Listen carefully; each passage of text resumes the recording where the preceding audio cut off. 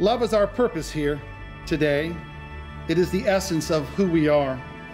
With love as their foundation, marriage offers Amanda and Devin the opportunity to become their essence with one another. With you, I feel complete. With you, I feel at home. I promise to love and encourage you because as Team Thomas, we can accomplish anything. I vow to be your partner for life, to be your best friend and confidant, your listening ear, and well, mostly just a lot of being your listening ear. You never sweat the small stuff because in your words, it's not that serious. You help me to keep perspective on the important things in life. I promise to love you, to cherish you, and to laugh with you. I promise to have the patience that love demands, to speak when words are needed, and to share in the silence when they are not. I adore your authenticity. You are unapologetically yourself, and you have taught me to do the same. I will always cherish exactly who you are as my sidekick and best friend. I promise to encourage you to follow your dreams, to support you in all of your endeavors, and to do the dishes, even though I cooked and it was your turn to do it. Your smile gives me butterflies. To see you happy is the greatest feeling, and to hear you laugh is the best sound in the whole world.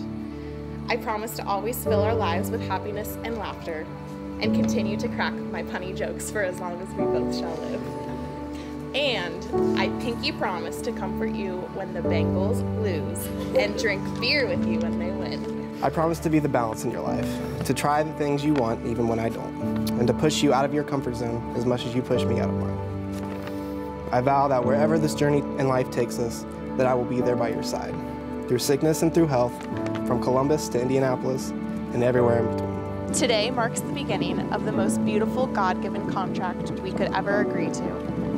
I will never quite be able to express to you what sharing our life means to me, so I promise to spend an eternity trying to show you. I will celebrate your triumphs and love you all the more for your failures. Together, we will face all of life's experiences and share one another's hopes and dreams. With a great marriage comes great responsibility. I vow to be your silent guardian, your watchful protector, your dark night. I look forward to growing old with you by my side. So here we go, head first, no regrets and no rules. Devin Kenneth Claude, you are my forever and always. Love you, babe. You know it. Can't wait to spend the rest of my life with you. And now, by the power vested in me by the state of Ohio, I pronounce you husband and wife. Devin, you may now kiss your bride.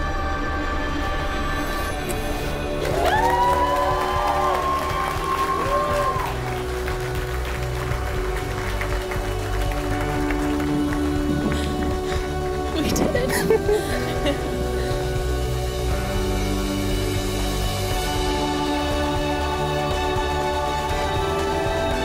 Now, everyone, please rise as I introduce you to Mr.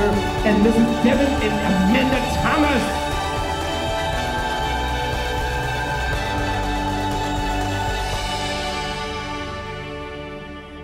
I am so happy for you today. You have overcome so much in the past couple of years and come out on top and better than the majority of people. You are a fighter, you never quit, and I'm so honored to have you in my life. I know there are two people who aren't here tonight, but I know they wish you both a lifetime of happiness and love. One piece of advice is from someone I know who isn't here tonight, and they get really mad at me if I did not tell you, is always add a little levity.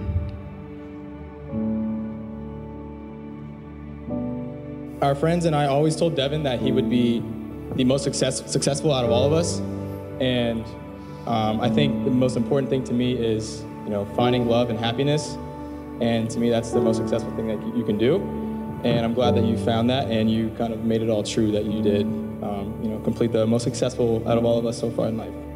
Devin, Amanda, and Stella, I wish nothing but happiness for you guys, the start of your new adventure together, and I love you guys.